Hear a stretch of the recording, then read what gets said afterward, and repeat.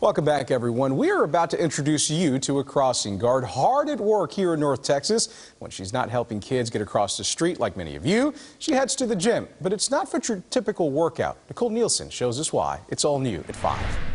Oh, good morning. Every morning, Good, how are you? like clockwork, you'll find Abril Anguiano on the corner of Dexham and Covington in Rowlett, holding a whistle and a big red stop sign. It's pretty cool seeing it 15 years later, coming back to my old stomping grounds. She's a crossing guard with Rowlett Police for Dorsey Elementary School, where she was a student back in her day. Working with kids is fun. But since then, a lot has changed. By day, a crossing guard. And by night, I'm a professional MMA fighter.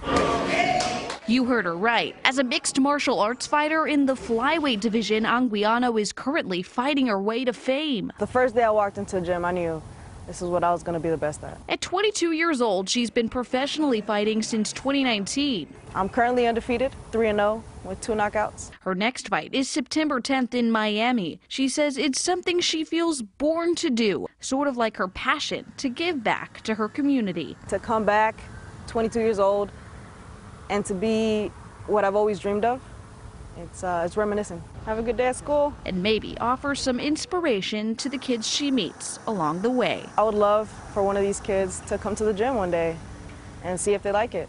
I want to make sure that they know that we can do whatever we want. It's up to us to decide what we be. In Rowlett, Nicole Nielsen, CBS 11 News. Yeah, they've got a pretty cool role model out there.